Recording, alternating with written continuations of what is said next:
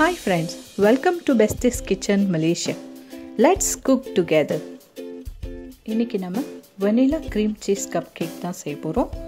அதுக்கு தேவையான பொருட்கள் எப்பவும் போல description boxல இருக்கு.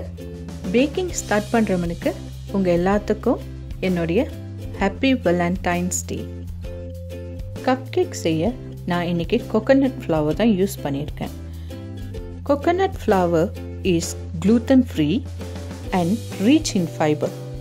Coconut flour is good for blood sugar, good digestion and heart health also.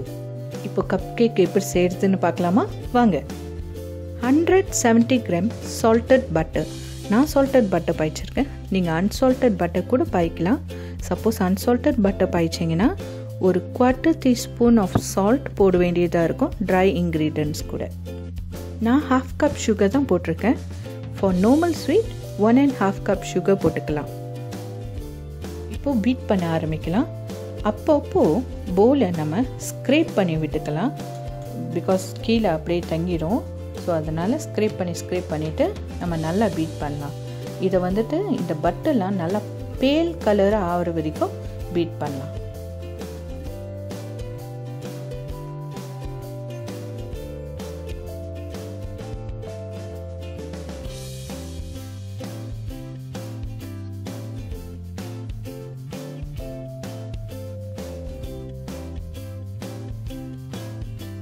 இப்போ பாருங்கள் பட்டெல்லாம் நல்லா பேல் கலர் ஆகிடுச்சு. இது வரைக்கும் நம்ம பீட் பண்ணணும். அடுத்து 5 eggs ஒன்று ஒன்றா போடலாம். ஒன்று போட்டுட்டு பீட் பண்ணிவிட்டு கொஞ்ச நேரம்னு மறு முட்டை இந்த மாதிரி 5 முட்டையும் போடலாம்.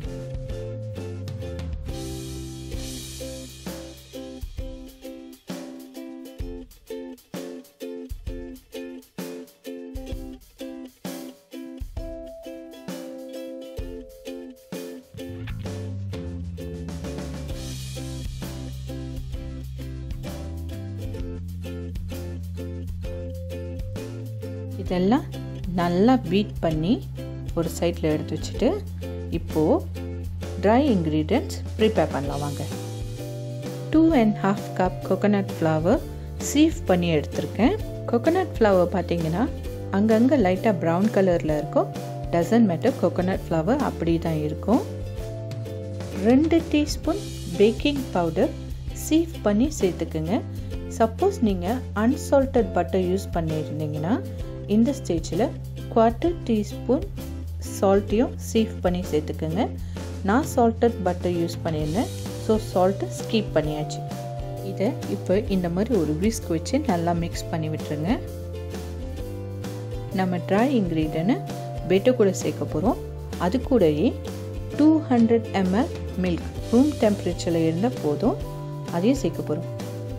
ட்ரை இன்க்ரீடியன்ட்ஸ் கொஞ்சம், மில்க் கொஞ்சம், இந்த மாதிரி மாற்றி தான் சேர்க்க போகிறோம். நான் 3 பாகமாக சேர்த்துருக்கேன். ட்ரை இன்க்ரீடியன்ட்ஸ் மில்க்குன்னு மாற்றி 3 பாகமாக சேர்த்துருக்கேன்.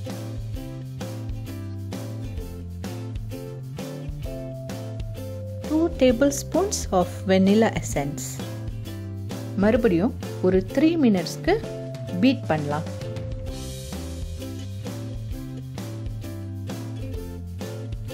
Batter is ready now. இப்போ இதை நம்ம கப்கேக் மோல்டில் இல்லைன்னா கப்கேக் ட்ரேயில் சரியான அளவுக்கு போடலாம்.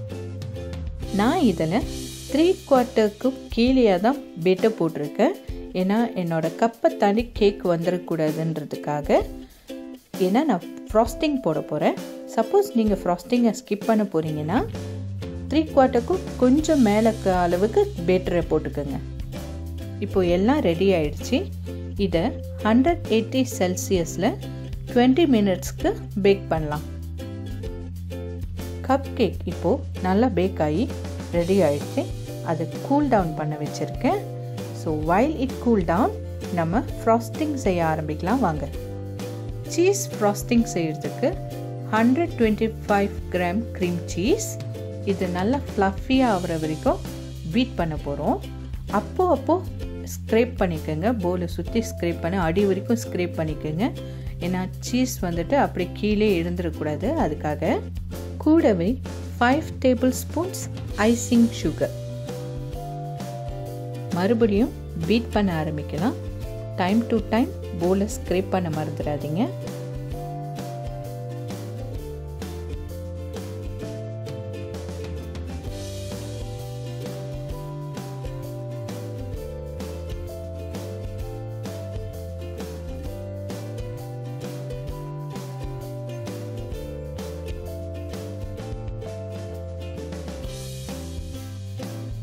Two teaspoons vanilla essence. மறுபடியும் நல்லா பீட் பண்ணிக்கலாம். vanilla essence நல்லா மிக்ஸ் ஆகட்டும் க்ரீம் சீஸ் கூட. நீங்கள் பார்த்தாலே தெரியும் க்ரீம் சீஸ் இப்போ நல்லா ஃப்ளஃபி ஆயிடுச்சு. அந்த அளவுக்கு நல்லா பீட் பண்ணிக்கலாம்.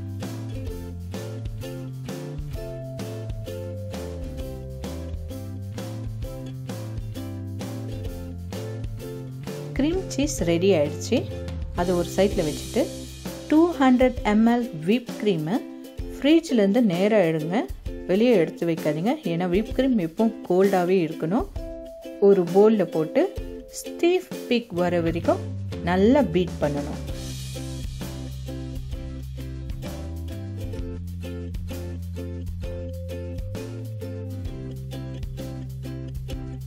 இதோ பாருங்கள், நான் சொன்னால ஸ்டீஃப் பீக் நீங்கள் எடுத்தால் இந்த மாதிரி தான் இருக்கும். அந்த பீக் வந்துட்டு அப்படியே விழாது, ஸ்டீஃபாக இருக்கும்.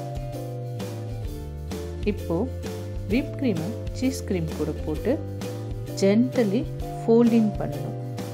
இதை மிக்ஸ் பண்ணவே கூடாது, பீட் பண்ணவே கூடாது.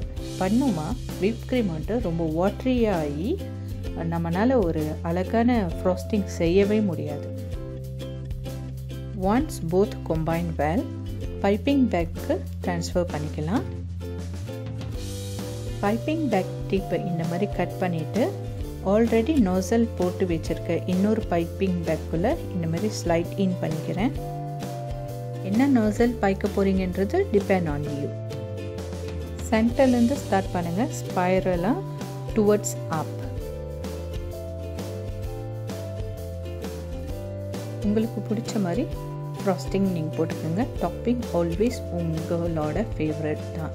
ஓகே, நான் க்ரீம் சீஸ் போட்டனால இன்னும் கொஞ்சம் கலர்ஸ் போட்டால் அழகாக இருக்குன்றதுனால இந்த மாதிரி கலர்ஸ் பால்ஸ், ஸ்வீட் பால்ஸ் போட்டிருக்கேன். உங்களுக்கு சாக்லேட் ரைஸ் இல்லை ஒரு சுகர் கூட நீங்கள் போடலாம். இதுவும் cheese cream cup cake ready ஆகிடுச்சு.